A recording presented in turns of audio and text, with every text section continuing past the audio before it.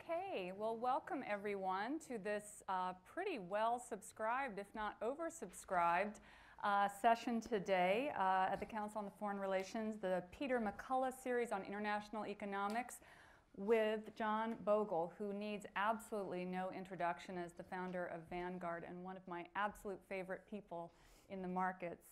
I'm Rana Foroohar. I'm the global business columnist at the Financial Times, and I'm going to be presiding over the discussion today. We're going to be in conversation for about a half an hour, and then we're going to open it up to questions, and we will end promptly at 2, as always. And I'll just remind you that the meeting today is on the record, and when we're doing questions, if you can just introduce yourself and state your affiliation as well. So, John, let me just start by thanking you for being here. It's such a pleasure to see you. I think it's been about 3 or 4 years since I came to see you, and you gave me some great advice about my book. Thanks for quoting me so often. Yeah, absolutely, absolutely. And so it's a pleasure to be here today, and it's really timely in so many respects. We're 10 years on from the financial crisis. We have a big changeover at the Fed this week. I think actually, I think Elizabeth Warren is protesting as we speak about Jay Powell's most recent comments. Tons to talk about. Let's just start maybe with a kind of a synopsis of the last 10 years. What are the lessons we've learned, and where are we right now in the post-financial crisis world? Well, this is a great time to ask that question because it seems pretty clear to those of us who are expert, who may know nothing, never forget that, that we're going into an era of much lower returns than we've been accustomed to in the past. And how that will play out, nobody knows. I would be in the camp of saying the market is significantly, not grossly, but significantly overvalued. And assuming that's correct, there are only 2 things that can happen. You can have a long period of very low returns, or a great big drop in the market, 30%, 40%, even 50%, and then get back to the good returns of the good old days. That's a hard way to do it. But it seems almost inevitable that returns will be lower somewhat than this 35 years or so that we've had the greatest bull market in recorded history, with the S&P 500 growing at 12% a year, which means, mathematically speaking, simply enough, that if you started with the S&P 500 35, 40 years ago, you now have $60 for every dollar you started with. And so it's not genius, it's the market. And you kind of wonder how the mutual fund industry has held itself together against the onslaught of indexing. And I think the answer to that is in this great bull market, if you had a 10% return, which is roughly what the average fund has given you, you got 40 times your money instead of 60. Well, nobody's looking at the 60, and they're saying any manager that can take my dollar or take my $10,000 and turn it into $40,000 is my friend forever. And he's a genius, and he's actually fallen way short of the market. So one of the lessons is, I think, or one of the messages, perhaps more importantly, is the trees don't grow to the sky. And I'm really quite confident about that. But confidence in this business is a dime a dozen. So I'll just take a moment maybe to talk about my methodology. And this methodology is so good and so popular that it has never been used by anybody but me. But for 25 years, I've been using the same methodology. So it's all what actually happened after prediction. And I divide the market, the market return, into its 2 sources. One is investment return, one is speculative return. What is investment return? Today's dividend yield plus whatever earnings growth we get in the future. It's averaged about 5%, could get to 6%, 6 or 7%. It can't really be much higher than that. And unless you get a depression, it's not going to be much lower than 2. So there's not a lot of room to differ there. But I'm using right now for the next, the long-term average is about 5% earnings growth. So if we take today's 2% dividend yield, and my guesstimate, gives us 6% investment return. The other part of it, which is the more troublesome part, is speculative return. And speculative return relates to valuations, which we can easily measure by changes in the price-earnings multiple. And if PE goes from 10 to 20, that's 7% in a decade. I don't do anything short of a decade. If it goes from 10 to 20, that's 7% of extra return. And we got that in the 80s, and we got it again in the 90s.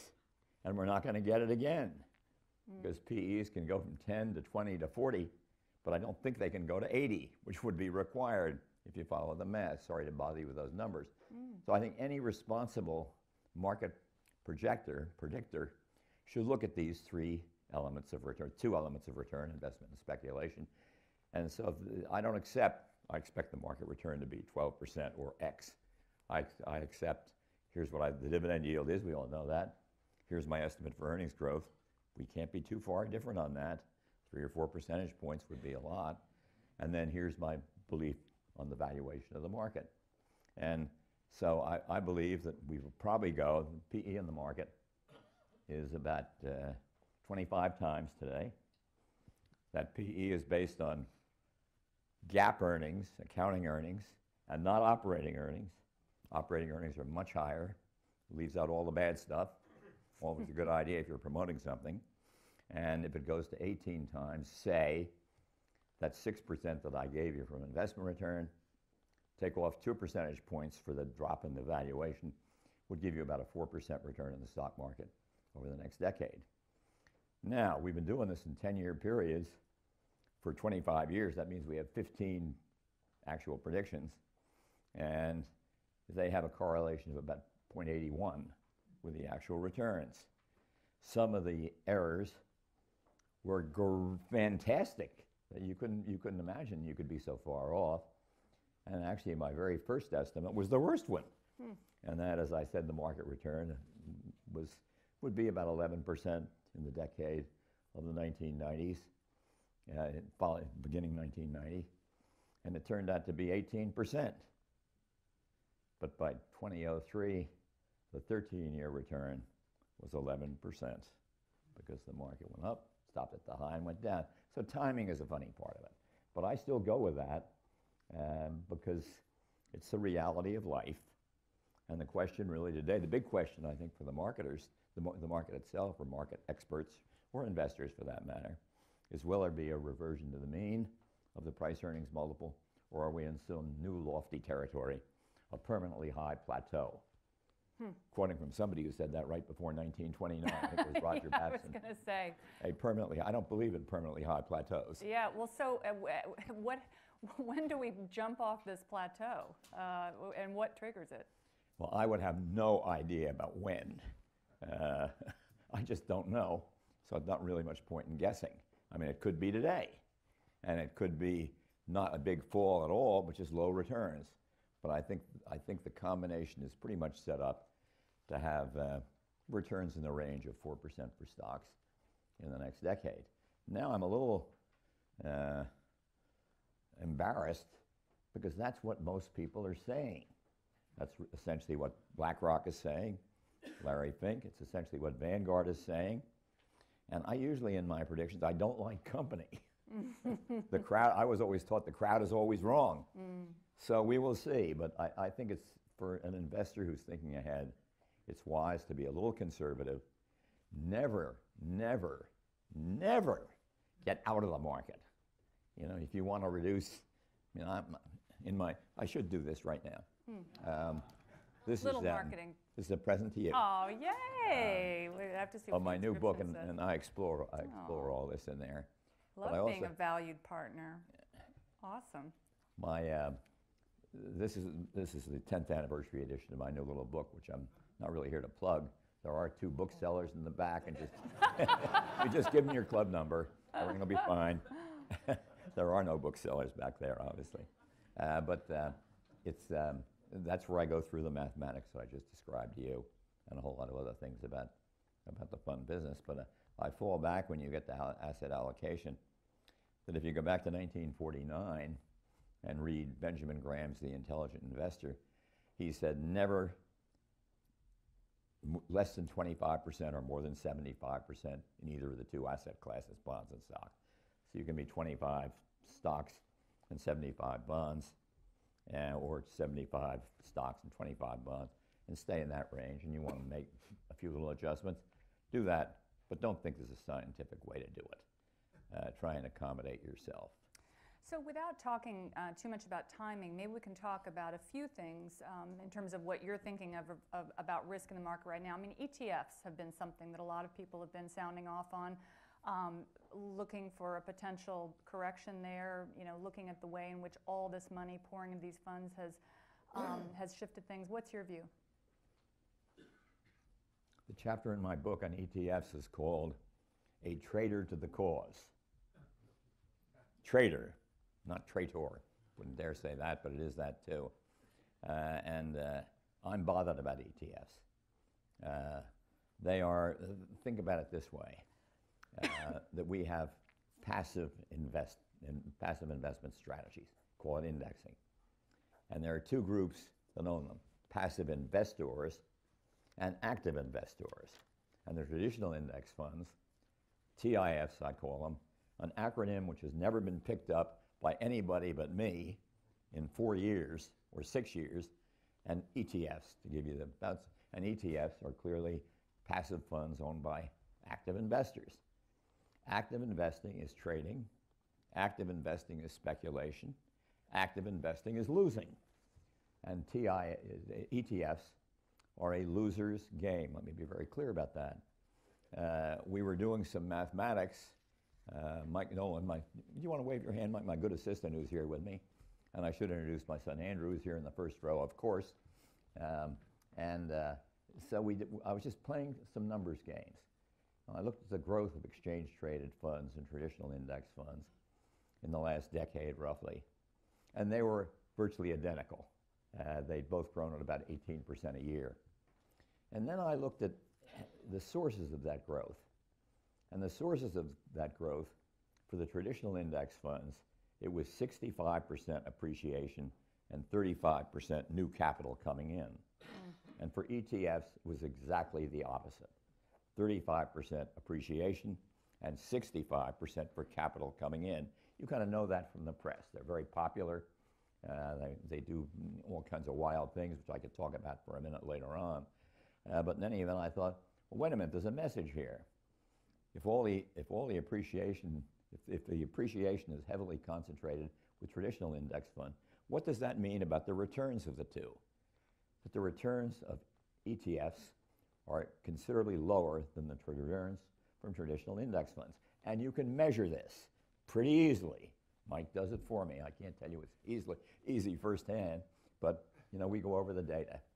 And it turns out that the traditional index funds have had a return during that in that period of 7%, 7.1%, and the ETFs have had a return, the average ETF, of 4.7%.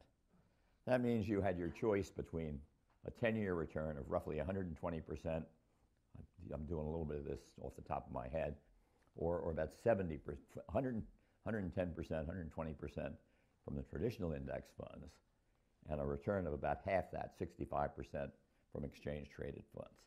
Why doesn't anybody know that? Why is that news? And does nobody care? And the reality is that ETFs are probably the greatest financial innovation of the 21st century. They are probably also the worst investment innovation of the 20th century because people use ETFs badly, and the sponsorship is wild. Henry Kaufman would call them, if you were around at this meeting today, he would call them financial buccaneers. And what's the response? Ronna, what they do, open up a paper 2 or 3 days ago, we have 2 new ETFs. One is ETFs that are long electronic marketing firms and short retail marketing firms. That's an ETF. They brought it out just to capitalize on this momentary trend that's going on there. Then we have one just brought out for distillers, people that like to drink or whatever. And then we have another brought out for people that believe GOP policies will win. And of course, another one that people believe that Democratic policies, like you have your choice. Risky bet. It's an insane marketing game, in which, do I make myself clear? Yeah, I think you do. I think you do. In which salesmen need something to sell. So we throw out more new red meat to be sold. It's a marketing business still, the investment business. It should be much less of a marketing business and much more of a fiduciary business, I think. I know. And it's obvious that trading is your enemy and is the investor's enemy and the broker's friend. I mean, this is not complicated. So I'm really troubled. And you see this in ETFs. The capital flows are wild, up and down, month after month. And sometimes those change in capital flows or the capital flows themselves, maybe 80 or 90%, the spider, the Standard & Poor's, they have their phases where everybody likes them or nobody likes them. So you look at a given month and you see let's say a $10 million inflow into ETFs, and it's 9 million in the spider. It's a very market-moving thing that they're very proud of at State Street, and they brag in the paper every day. It's the first time in history that any stock has turned over at 15 million shares an hour. They're proud of that. They're proud of that. Think of that. What is that to be proud of? Well, so this is something you and I have talked about a lot. You've written a lot about speculation, about the divide between Wall Street and Main Street. And, I know that you have thoughts on how the role asset managers might play actually in bridging some of that gap. Do you want to talk a little bit about those issues? Well, first we start off with a simple kind of an equation, if you will. And that is when you take the total return of the market, that's the return that all investors share in gross, and after you take cost out, it's a loser's game. Investors lose to the market. Total market has, however measured, S&P 500, total stock market, it really doesn't make much difference. That total stock market index, the old Wilshire 5000, and take out about 2% a year for the cost of investing. And it may sound a little high, but you have like a 1% expense ratio for a typical mutual fund. A typical mutual fund turns over at about 80% a year. Just think of that. Short-term trading, and that's the business. Average holding period for a stock, I don't know, a year and a half, something like that. And that costs money. And if you say that costs another percent, that's the 2%. And you've eliminated the fees of an investment advisor to pick the fund, another 1%. You've eliminated sales loads, you haven't counted them. That's another 1 or 2 or 3%, however. So 2% is really a decent but moderate estimate.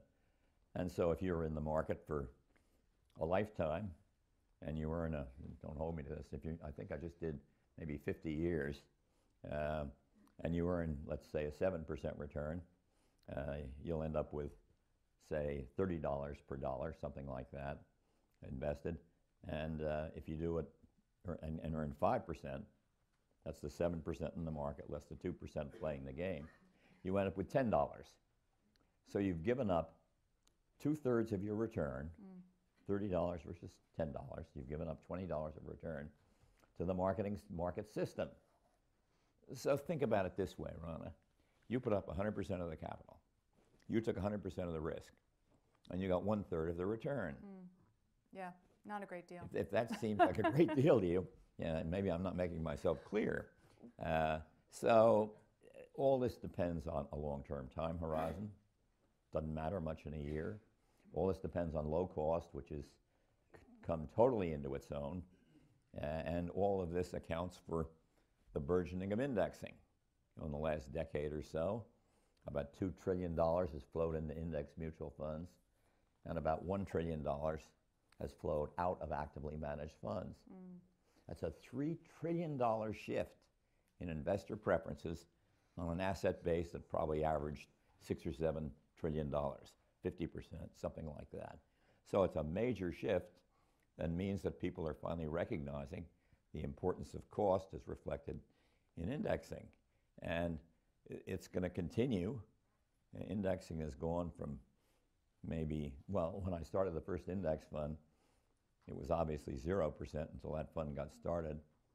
And as a little anecdote, I met with the underwriters. We had the 4 largest retail underwriters for the first index investment trust, now the S&P 500, Vanguard S&P 500, back in 1976. And they thought they could do 250 million. Think we can hit 150 million, okay. 100 million looks sure. I know we can get 50. Think we can do 25, okay. And they hand me the check, $11,300,000. 11 million instead of 250. And one of the underwriters said at one of these kind of catch-up meetings, you all know what they're about. There might be a cocktail involved, and there might be a lot of old anecdotes involved. And one of them said, how is it possible that the worst underwriting in the history of Wall Street could be the most major innovation in finance, probably in a century? Well, maybe that's a good point to ask about regulation. You know, as I mentioned at the beginning of the meeting, Jay Powell came out today and said, look, we have enough regulation, we don't need any more, maybe we need to loosen it even a little bit. You know, you're already hearing protests about that. Where do you think we are in terms of banking regulation and also mutual fund regulation? Well, I like regulation as little as anybody else. It can be intrusive, it can be detailed, it can be bureaucratic, it can be unevenly administered, it can be unfair. But most regulations that we have for mutual funds and for banks are regulations that we earned. We did something wrong and we're paying a price for it. I mean, think of the mutual fund market timing scandals, a moral outrage. And not the only moral outrage. We could go into moral outrage as a separate component of the talk, Rana. Funds went out of business, or almost out of business, that had done that because investors saw they were in the wrong place. On the banking side, you know, I'm not a total banking expert at all, but I think the banking regulations, there are probably rough edges. But the idea of repealing the bill, Sarbanes-Oxley bill, is just plain crazy. It did a lot of very good things for us, continues to do good things for us. And I happened to be the chairman of an audit committee for Instinet at that time, independent director, and I was the chairman of the audit committee. And man, did we go over all the filings you had to do. And the board of directors really depended on me to work directly with the auditors, which I did, not with the management, but with the auditors, to make sure we complied fully with the various provisions of the Act. And they were painful, but they were right, they were correct, they were in the right direction. They brought things to light that had not been to light. So I'm not in favor of any vast overturning of Sarbanes-Oxley at all. Dodd-Frank. Or Dodd-Frank, excuse me. Yeah. So, the previous bill. Yeah, that was no, good it's enough. all right. It's hard to keep track. No, thank you. But so do you think your judgment then is that Dodd-Frank has taken us to a pretty good place?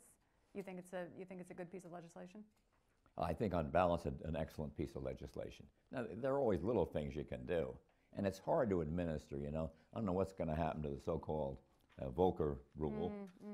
It's a very hard rule to administer. It's aimed in the right direction, but it's very difficult to dictate behavior, to dictate ethics, to dictate morals, to dictate standards. So you try and do it legislatively, and that's never an easy job. It's often unfair, and I think if you can find those areas where it cuts too deeply, you know, gets into the muscle and toward the bone, it can be amended. But then you get to, I don't want to get into politics particularly here, but try and get something done in the Congress, or try and get anything done. You know, I found in my career the most difficult thing in life is to change something that is in place. It doesn't matter how stupid it is. If it's in place, it's hard to change. And you go through the convoluted legislative process, the politics of it all, particularly at this time in our nation's history. And there are no easy answers. I mean, that's, you know, everybody in the room knows that without my telling them. So you've spoken to me about the oligopoly, I think that was your word that you used, of Vanguard, BlackRock, et cetera, and the power that you guys have in the market right now. I remember a story actually when I interviewed you for my book, talking about you know, the fact that you were trying to convince maybe 10 or 20 years ago these same folks that, hey, you are the invisible hand. You know, you can change a lot that's going on. That's exponentially more so today. How should the mutual fund industry be regulated going forward? What rules are in place that are working? What's not? What needs to happen? Well, that's a really great question, because the mutual fund regulatory scheme is totally outdated. The Investment Company Act of 1940 regulates mutual funds. And in 1940, most of us had, well, I didn't get into the business until 1951, but I did a history of it in my Princeton senior thesis, and most of us had one fund or maybe two, regulating mutual fund activities. And there were a lot of conflicts, particularly in the closed-end side. A lot of very unethical things went on, more in the closed-end side than in the mutual fund or open-end side. But it was a fund regulation. Today, the average major fund group, and I'm talking about 30 or 40 fund managers, have 262 funds. 262 funds each on average. And the industry should be regulated as a mutual fund complex industry, or to put it another way, it's the managers that should be regulated rather than the funds themselves. Now, to get back to the Act of 40, there is a provision in the Act that says that no mutual fund may own more than, essentially, may own more than 10% of the voting securities of any company. Well, think of how that would ever bite. Let's say you have a single S&P fund for the purpose of argument, and you get the 10% ownership of all the companies in the S&P. So what do? Start another S&P 500 fund. And the next thing you know, you've got 10% here and 10% there, and the same person may control, this is theoretically not going to happen, but under the law, there's a 10% limit that simply doesn't matter. So will the law stand still and ignore the obvious intent of the 40 Act, which was to keep any manager from owning more than 10% of the stock, although they said any fund because they didn't think in those terms. And the answer to me is there will have to be an amendment to the Act to bring it into the 21st century. I'm not madly loving that, but times change, and if a regulator or regulations are not appropriate to the circumstances, which can change a lot, as one might say, a lot can happen in 50 years. Whereas I might say a lot can happen in 66 years. The amount of time I've been in this business, and a lot has happened. So we have to deal with that. But at the moment, we're dealing with Vanguard probably owns about 7 or 8% of every company in America, 10%, 7 or 8%. BlackRock probably owns 8 or 9. They have a business outside of their ETF business. And State Street probably owns about 3%. So that's about 20, 21%, whatever the number is owned by this oligopoly of 3. I think it is too bad that there aren't more people in the index fund business, particularly the traditional index fund business, because that's clearly the way of the future. The ETF has so many self-contradictions that it will not exist in its present form 10 or 15 years from now. It cannot, in my opinion. But of course, I won't be around 15 years from now, I don't think. Although I could add that I got a heart transplant from somebody 26 when I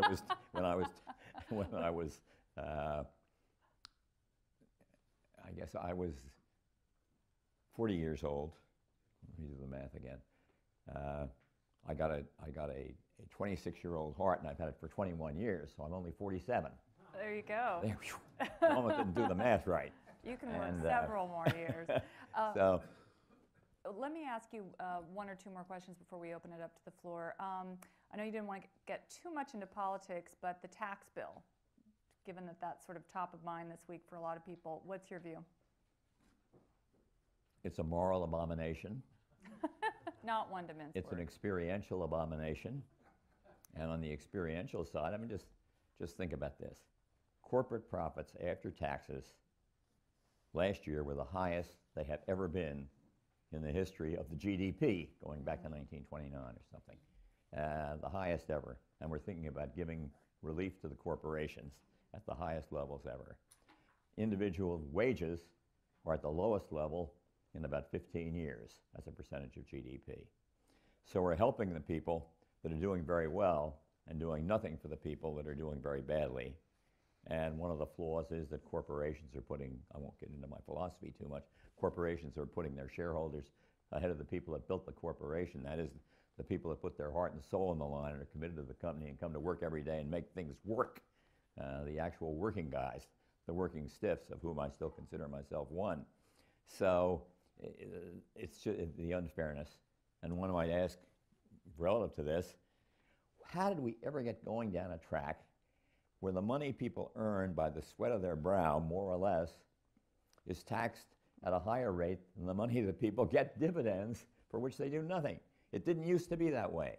There was so-called unearned income tax, much higher. It got up to 70% at the end of World War II, and it prevailed for 7 or 8 years. But that's a kind of a wrong-headed thing.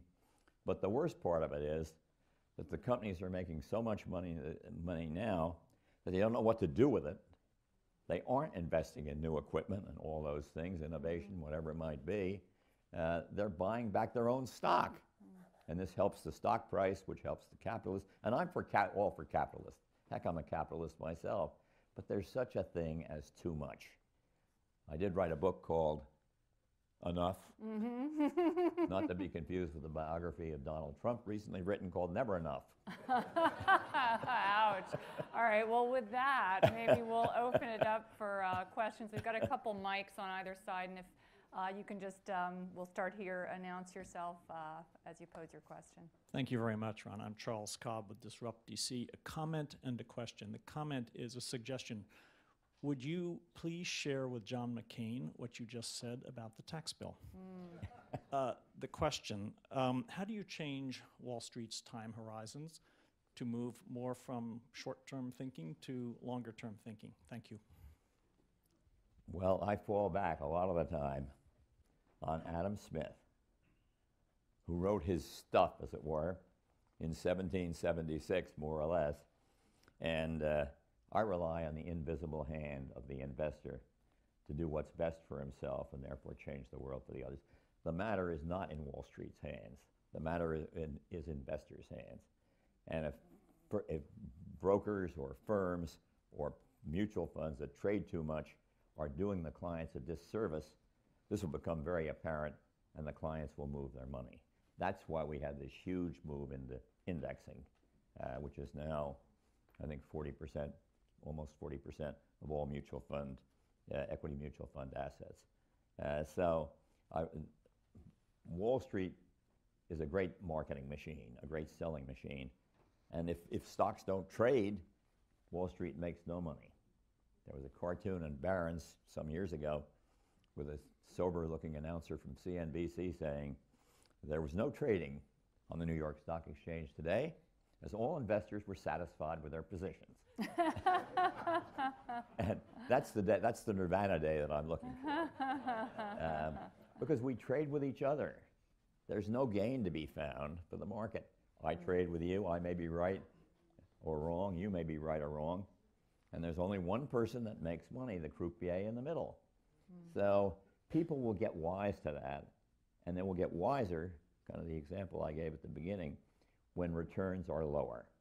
Cost, 1%, 2%, let's call it 2%, of a 4% return is half of it, where of a 15% return, we enjoyed 17% actually in the 80s and 90s, it's only 10, you're still left with 15 after the 17% returns for each of those 2 decades, unprecedented in American history. So experience will tell, and they will be moved by what the customer wants, what the client wants. So there should be less trading, even as we bring the exchange-traded fund into a whole new world. Now, ETFs account for somewhere between 30 and 40% of the trading in the New York Stock Exchange every day. There has to be something to sell all the time in Wall Street. And you know, with all due respect, I mean, it's an honest trade, but there's just too much of it going on, and it can't win. Because if trader A wins, I mean, I don't want to beat this to death, but I might as well make it clear. Trader B loses. And so trading is a loser's game and relative to the stock market. Let me follow up, if I may, just on that point before I take another question. That let's say everybody's indexed. there still may be policy work to be done in terms of bridging that divide you're talking about between corporations, their wealth, their incentivization to invest in productive uses of capital, and the labor share, which is at post-war lows.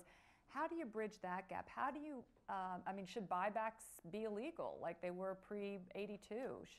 What else can we do to really encourage people to invest that capital hoard? And I was a little bit surprised. I mean, I'm sure many people saw the Wall Street Journal CEO conference where Cohen was asked, who's going to invest if we get this repatriation through, and only about 3 hands went up, which was really disheartening.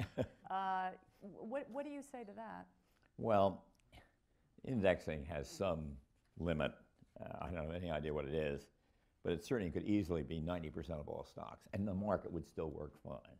It's easy to say, as you read in the Wall Street op-ed yesterday, that the market will then get inefficient, start to get inefficient as you creep into the 80s and 90s% that's not traded, just means a reduction in trading value. But the reality is that it may get less efficient and it'll be much easier to win. But it will also be much easier to lose, because the average manager is always going to do the same as the index because they own the same stocks. That's what the market is. It's a universe. This much is indexed, this much is held by active managers. So you will probably see at some point a division between, if you get way out there, years and years, decades from now, the market does get less efficient. But it doesn't, it will make it easier to lose and easier to win. You can never look at the market without realizing that for every buyer there's a seller. It's a very kind of simple thing that people seem to forget. So I don't worry about that. I do worry about the lack of competition in indexing. The big three, so-called, you mentioned Vanguard and BlackRock and State Street, there's very little competition. We Vanguard are 80% of the traditional index fund market, and nobody wants to compete there. The competition is over in the exchange-traded market, which is a very different piece of cake, and not as good one, I'm sure, not as good a track to be on at all for the investor. And so why don't more people join? Because all the damn money goes to the investors and not to the managers. It's not an attractive business proposition. And the mutual fund industry is basically an industry that is trying to make money on the return of the manager. And of course they want to make money on the returns of the people that invest with them, but they're greatly handicapped by the fact that their prime job is to run a corporation in the traditional way, see how much profit you can make. And the more the manager takes, the less the investor makes. This is just the truth. Okay, let's take another question. Here in the sort of middle there. My name is Les from Alpine. I was in Omaha when Warren Buffett called you the greatest hero to the American investor for go on with it. for a lot of your work that you did on what I guess we call traditional asset management. But plan sponsors, nonprofit institutions, and now even retail investors are being increasingly exposed to alternative asset management. So my question is, what's your current thinking about alternative asset management, i.e. hedge funds, private equity firms? And from a fee perspective, what do you think is a perfect fee model, since you were so good with the fee model 40 years ago? Well, those are big questions. Let me start off with the fact that I limit my own investing universe and the universe I recommend to the investors who read my books and so on to stocks and bonds. I don't see any magic in hedge funds. They had very good years when they were young and not much competition. And then they ran into about the last 5 years, and it's been easy to outperform them in a balanced index fund, simple 60-40 unmanaged passive balanced index fund. And I think their day is past. It could come back for a while, but in the long run, you heard it here, everything reverts to the mean.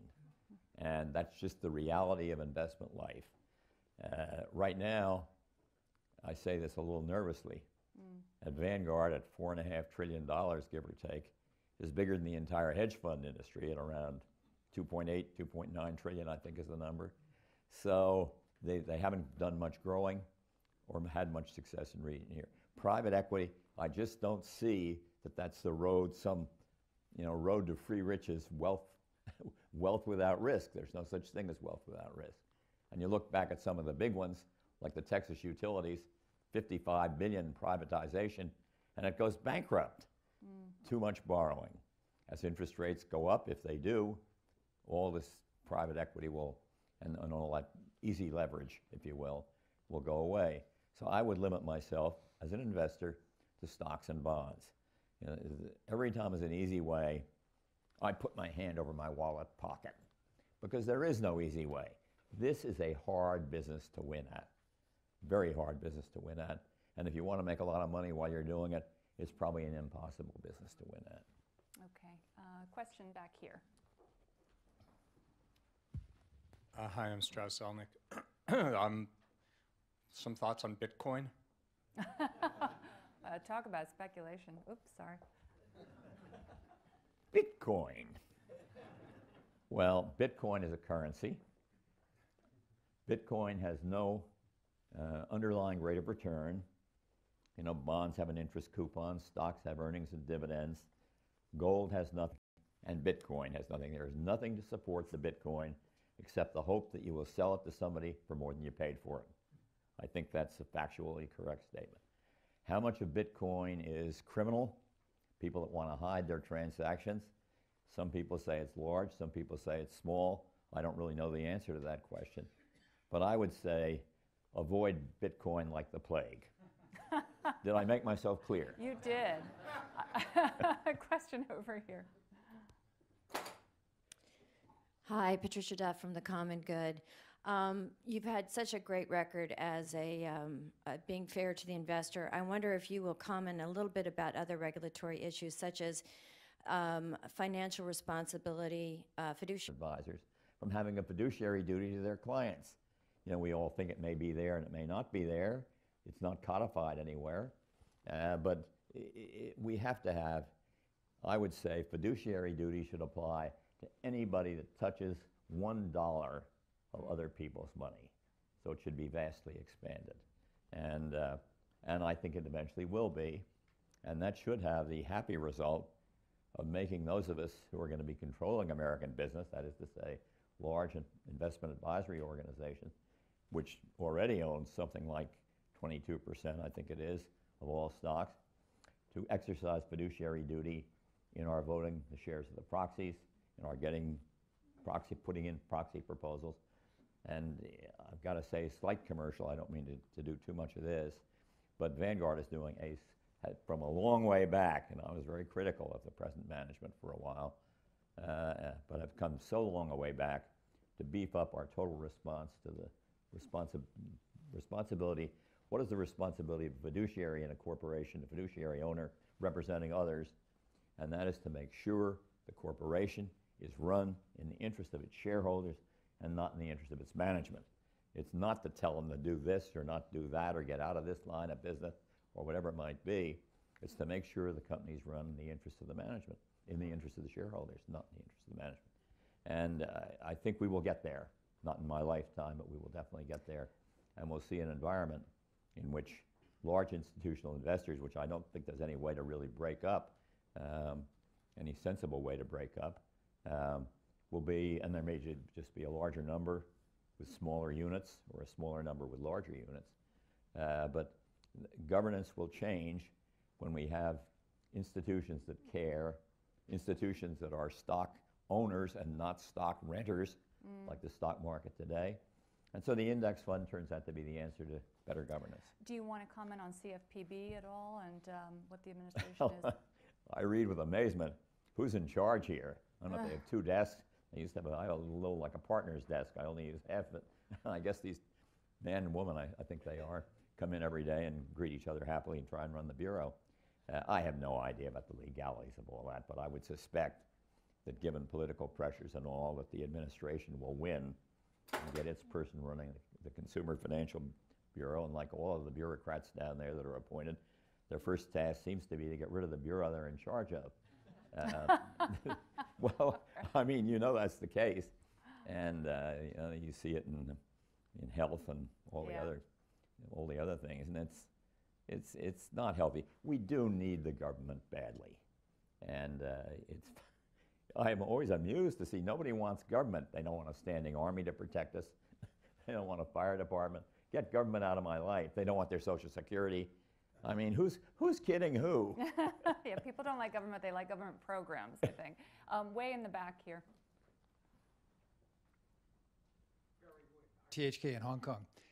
Jack, would you address in the abomination that is the tax bill, the question that is raised on the other side, that the pass-through is important and that small business, with the tax going to the owner, the individual, is in fact going to have some effect on investment? Secondly, what about all those earnings abroad? If you lower the repatriation tax, will they come home and be invested? Those are the two tough questions. I mean, it seems to me the first one you can deal with by the terms and conditions in which it's possible to get the pass-through, and you can make that as easy or as difficult. I'm not sure about the detail of the law that does that, but I think it's still possible to get the pass-through if you're willing to go through all the bureaucratic hoops. As to bringing the money back from abroad, there's got to be some way to do that, but I don't think it's a wholesale reduction in corporate taxes. And who says 20% is a better number than 25%?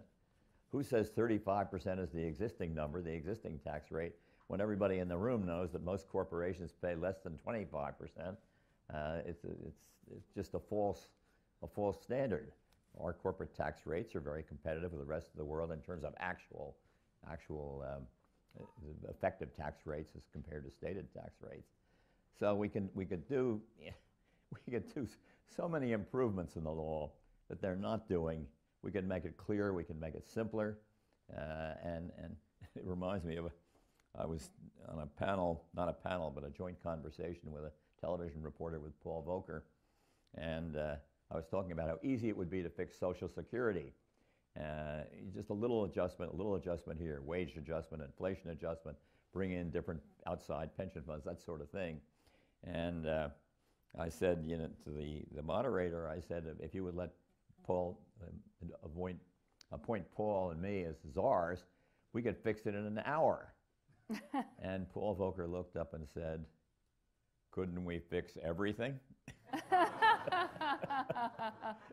Okay, question here in the front.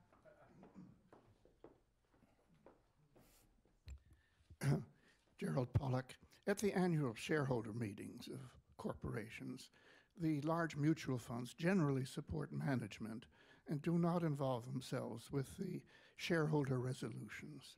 Should the large shareholders, such as Vanguard, be more active in looking into the merits and demerits of the various shareholder resolutions?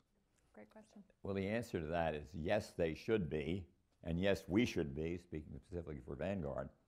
But we have gotten really an incredible step up in what we are in fact doing. We, Vanguard, on the proxy front, we put out a report about a month ago. It must be 12 or 14 pages showing how we voted each way on every significant issue that came up. We have a staff, believe it or not, of about 33 persons who work on nothing but corporate governance issues. We don't try and analyze the financial side of the corporation, but things where as the sort of threadbare saying, where the rubber meets the road, of which the biggest is executive compensation, which has gotten so much out of hand that if you came in here and hadn't looked at it for 30 years, you'd say, this is crazy. Well, of course it's crazy to pay the executives so much, as if they did everything. I've been a chief executive for more chairs and a board chairman and everything else for more years than I care to count. And I know you can only do so much. I know the real work is done by the people that are doing the day-to-day work in the company. And why they get less and less is I get more and more. And that's not the way we worked at Vanguard, by the way, at all, because I'm very conscious of this. But it's ego. It's, to use a recent example, it's having a backup plane when you... I mean, Ross Johnson in the Nabisco thing had a special jet for his dog. To be fair, I think there were 2 dogs. Question, let's see, was there a question in the back there? Yep. Sandra from Tencent China. Two questions. First, even though right now we are like 10 years away from financial crisis, there is still a lot of risk in global economy. So let's say, what worries you the most that could ruin the whole market if we talk about the global economy? The second one is, in your book, you mentioned the funny account before. So basically, an investor can have like 5% in your portfolio to have some kind of speculating investment. So with a heart of 50-ish, what kind of asset class maybe you are thinking to put some, funny accounts? Thank you.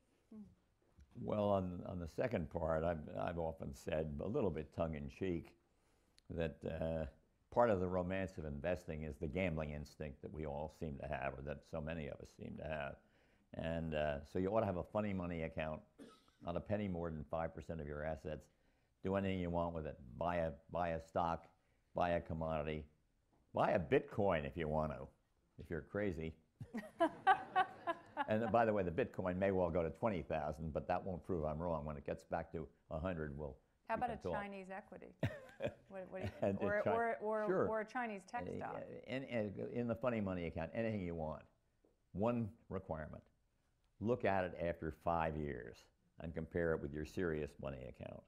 And if you're doing much better, you may be some kind of a genius, but I'd stop anyway. And if you're doing badly, just realize this is a hard business and don't go any further. So I don't know how to go beyond that, and you're going to have to repeat for me, poor old me, the first part of the question. She was asking about global risks, and I'd love to expand on that and ask you in particular about China, because I know that's something that you've occasionally thought about. Well, let me tell you how I got a letter about 2 years ago, a year and a half ago, from obviously a young man, and he was concerned about his asset allocation. And he said he thinks about all the risks out there, and he can't figure out what to do. So I wrote him a letter, and I ended up ending one of my chapters in the book with this letter. And it said essentially, look, you're young and I'm old and experienced, and neither of us have any idea the outcome of the big risks that we all face today. Nuclear war, religious war, global warming, trade wars, pandemics, the breakdown of governance in our country. You can name a lot more, and every one of them is worrisome, and every one of them, this, let me say, 28-year-old young man has every bit as good idea and ability to predict the outcome of those things as I do, or as I think anybody in this room does. We just don't know. So I would put that aside in my asset allocation. And then I said, this sums up the way I deal with risk. I said, I'm 88 years old, actually 88 and a half, and I said, I'm about 50% in stocks and 50% in bonds, and that satisfies me.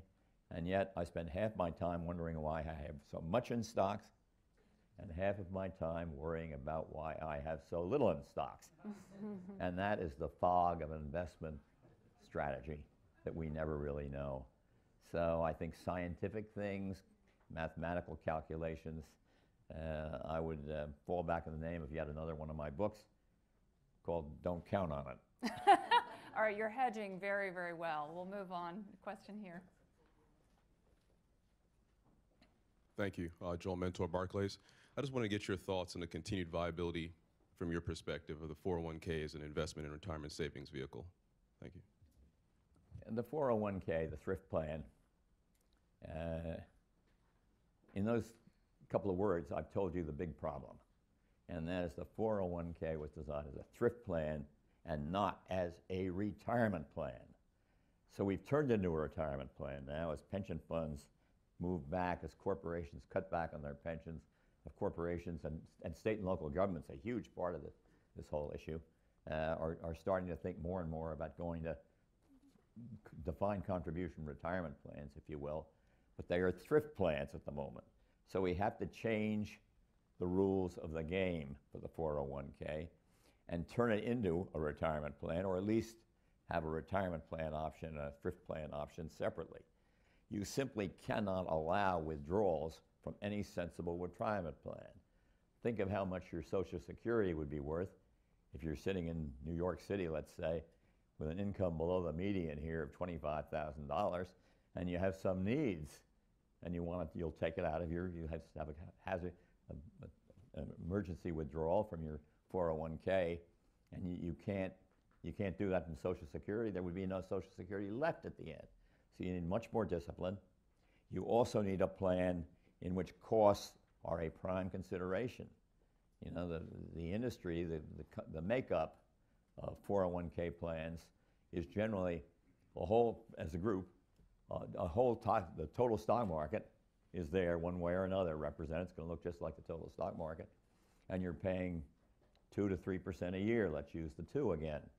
If you own the total stock market, by owning the total stock market as such, you're going to pay 4 basis points. There has to be cost considerations. And I would even say there has to be some sort of a board that says, yes, you can be admitted to selling a retirement plan or 401k plan if you meet these kind of standards, these kind of funds that are not wild and crazy. I don't know how to define that too well. These kind of funds that have lower costs, these kind of funds that have had management in place for X period of time, and maybe a few other standards that you would like. So it needs, for the want of a better word, the 401k needs a lot of discipline if we're going to turn it into a retirement plan, or since we've turned it into a retirement plan. So, you know, it's a good idea. It's not an unusual idea, but it's a good idea, and it works.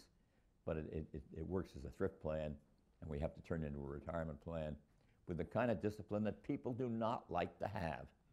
But if you're going to invest for retirement, you're going to have a lot of discipline, or a lousy retirement. It's your choice. All right, well, in the minute or so we have left, because you have a 26-year-old heart, I can ask you, are you going to keep working for the next 10 years? You're going to hit the golf course at some point. What's the story? Well, my golf vanished. And you're going to write another book? What's the future hold? Well, I am writing another book. Yeah. And I'll just say a word about that. I'm starting that as soon as I got this one finished. I started my next one, which will be number 12. And it's going to be kind of a history of Vanguard, a history of each of the major funds, some things I've written that I think are worth reproducing, Adam Smith and Modern Capitalism, balancing professional and business interests in finance, a long monograph I did for the Financial Analyst Journal, and 3 or 4 other. And then it's going to be kind of a memoir of things that I probably shouldn't say. And ooh, that sounds... not bad. I'm going to hide them. You're going to have to read carefully. And I think I'll say it all. This is a good way to end. I didn't want to give it a financial title because it's really much more than that. It's about a whole change that I have had a lot to do with in the whole nature of investing through the index fund and through the not yet copied Vanguard mutual structure. You understand that Vanguard doesn't have an outside manager, doesn't pay. And when you look at the fund industry and you look from afar, you're a man from Mars, say, or a woman from Mars, to be fair, and you look and here are billion-dollar, trillion-dollar fund complexes that need to go out and hire an outside manager. You mean a trillion-dollar firm can't run itself? You've got to be pulling my leg. So you've got to start with an outside manager, and at some point the child grows up, and the mutual fund child will grow up, and there will be more mutuality where the funds are run in the interest of their shareholders. So in any event, these ideas, the mutual idea, the mutual structure, the index strategy, are eternal. So the title of the book, it's the last line of this couplet. The trees I planted still are young. The songs I sang will still be sung. So the title will be The Songs I Sang Will Still Be Sung. And I will have to give credit to the author, Johnny Cash. Jack, Thank you you all. are the best. You rock. Thank you.